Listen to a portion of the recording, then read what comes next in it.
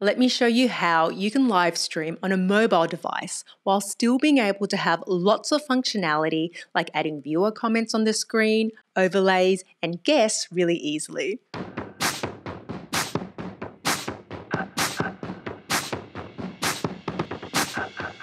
I'm Sara Nguyen, and on this channel, I help you grow your business using video on social media with ease. In this live stream tutorial, I'm going to walk you through one way to live stream using your mobile, whether that's a smartphone or a tablet, while still having lots of functionality. This will allow you to live stream without needing your computer for those times you want to go live when you're away from your home desktop. The live stream software that I'm using today is Restream.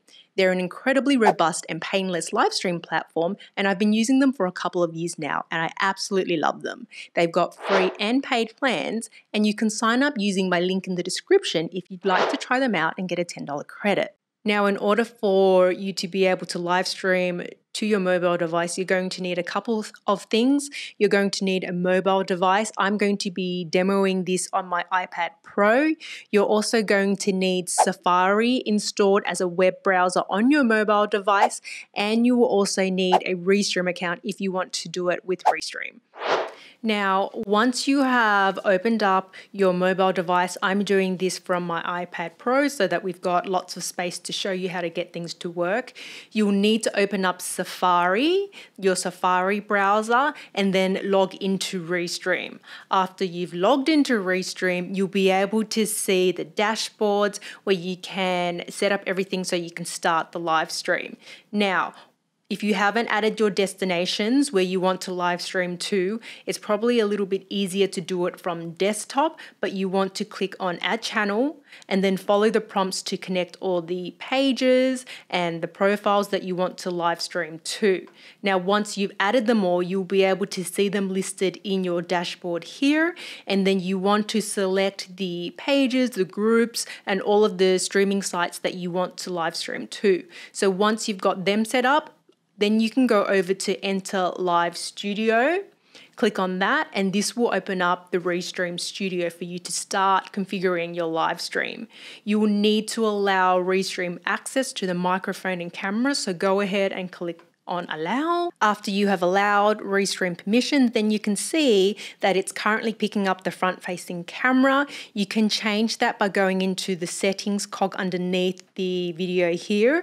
So if I click on that, then I can choose the video input here, and I can choose the front camera or the back camera, so I can switch that, and I can switch it back and forth to make sure that it's choosing the one that I want. I can choose the video resolution. I can also click on audio input to choose the microphone source if you have different microphone sources.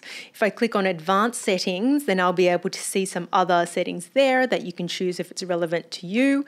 And then you've got the same functionality and features as you would, for the most part, that you would on desktop. Now, you can see the disclaimer here saying that support is limited. They suggest using desktop on Chrome for the best experience, but you do have the ability technically to live stream from your mobile device on Restream.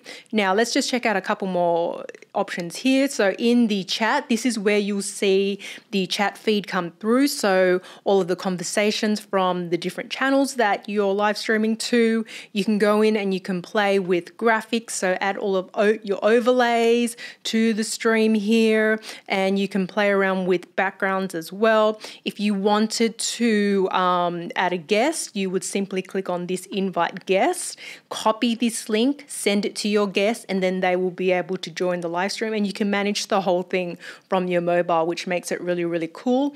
And the other thing is, if you go and look at this private chat section, if you do have guests, this is where you can have conversations with them.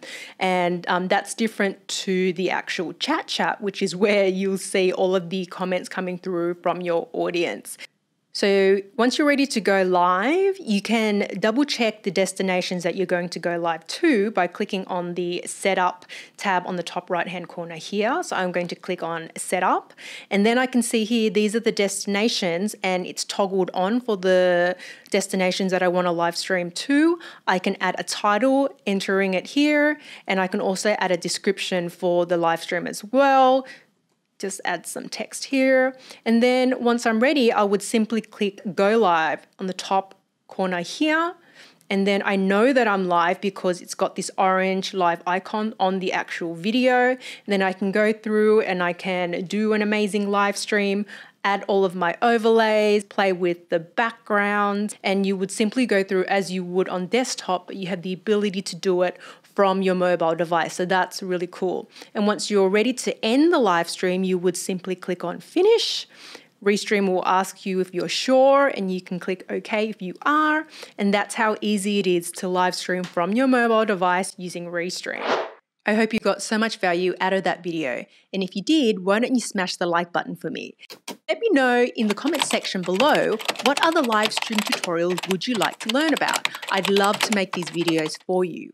And in the meantime, why don't you either check out my handy dandy Restream playlist or grab a copy of my Facebook Live cheat sheets. It's a super simple way to get up and streaming on Facebook Live, even if you've never hit record before. Check them out by clicking on the screen, and I'll see you in the next video. Bye for now.